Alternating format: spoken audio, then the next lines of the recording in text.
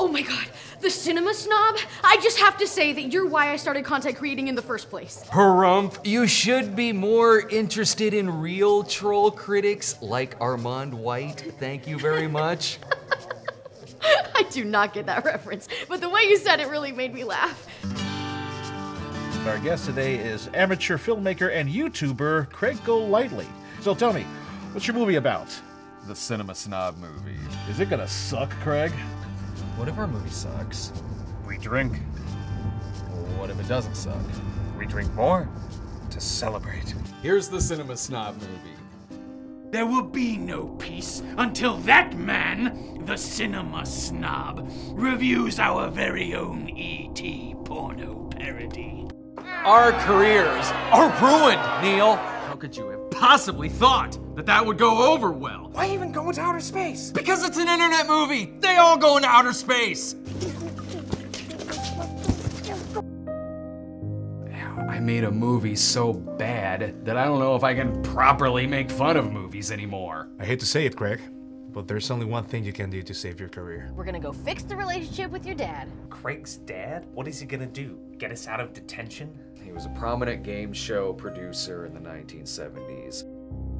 I don't see what the big deal is. Just road tripping with a couple of clods we just met. They actually think I'm a cinema snob. They don't know it's just a character.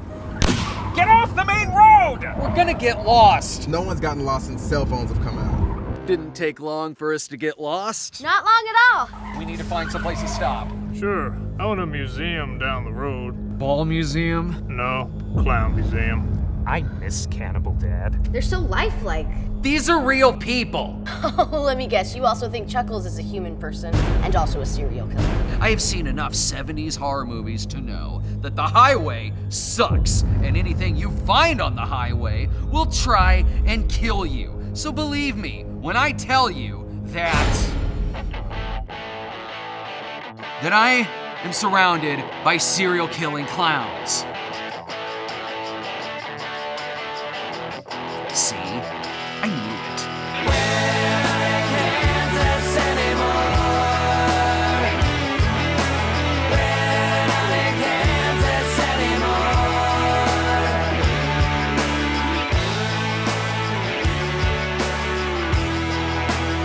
There's a lot of movies based on internet characters. This one happens to be another one.